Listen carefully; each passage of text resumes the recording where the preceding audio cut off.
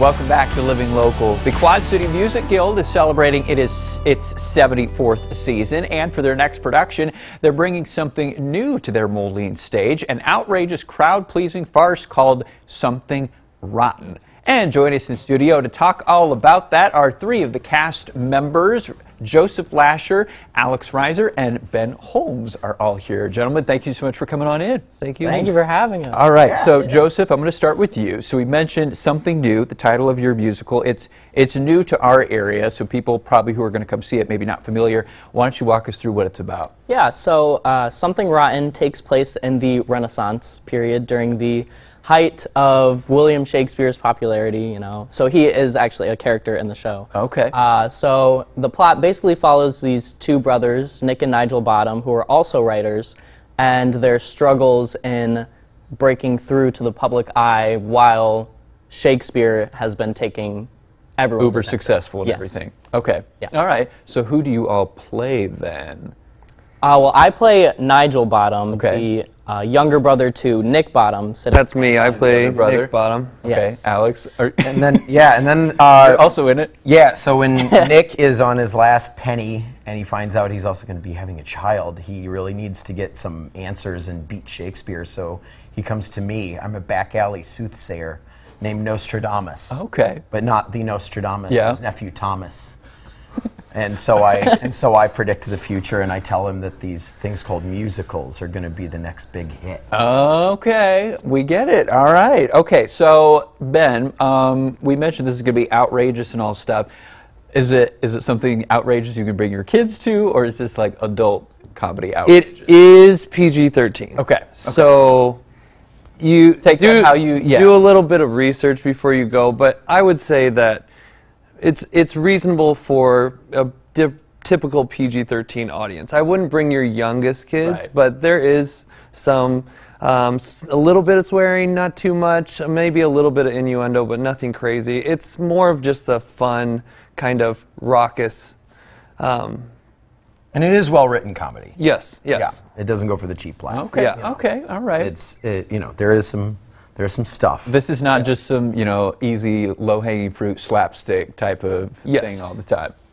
Yes. Yeah, But you got there is that right. too. Yeah. Okay. You have your moments, because who doesn't love some I was just low saying, you hanging need that classic? too. Okay. All right. All right. So Joseph, let's talk about our favorite parts of this show now. So what's really special about this show is it is very self-aware, and it makes a lot of references to several musicals. I can't even count how many different references there are throughout the show. So, if you are a fan of musicals or theater in general, Shakespeare, if you're a fan of Shakespeare, this will definitely be the show for you, because, the whole time you'll just be able to pick out all the different Little Easter references. eggs and things like that Absolutely. mixed in. Awesome, awesome. Now, Alex, if people want to come see this, they want to come see Something Rotten, when is it going to be showing? How do people get tickets? What's the info on that? So Something Rotten is playing this weekend, Friday, Saturday, and Sunday. Okay. On Friday and Saturday, it's going to be 7:30, and then Sunday, it's going to be a matinee at 2. Okay.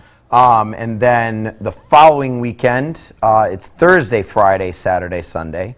So I believe that is the numbers. I was going to say, I don't know, I don't remember the dates either. It's the 16th through the 19th. It is, next yes, weekend. 16th is a Thursday. Okay. And then it's 7:30 on the weeknights, and then Sunday matinee. Okay, as gotcha. well. Awesome, awesome. Now, if people want to get tickets, where do they do that at? QCmusicguild.com.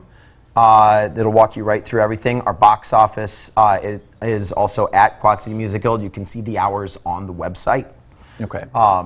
But you can do it in person before the show, ahead of time, and you can also do walk-up as long as if you want to gamble. Yeah, if you but you can do it online, which we definitely encourage. Okay, options there. Awesome, awesome, awesome. And so coming up this weekend and next weekend. Now, Alex, if people want to get involved more broadly speaking in the QC Music Guild, how could they do that? This is the cool part. This is all of the actors, all of us are volunteers. Quad City Music Guild is a volunteer-based theater. And most of us just get out there and get involved. So on the website, they even have different categories for: do you want to be backstage? Do you want to audition? Do you want to do outside activities, front of house things? All right. It's all available. Awesome. Yeah, for future productions. Future productions. All right. This one called Something Rotten, though. It's going to be showing this weekend and next. Gentlemen, thank you so much for coming in today and talking to us about it. Thank you. Thank you. All right. To order tickets or learn more about the Quad City Music Guild, like Alex mentioned, qcmusicguild.com is the website. We'll also have those details posted on our website, which is ourquadcities.com.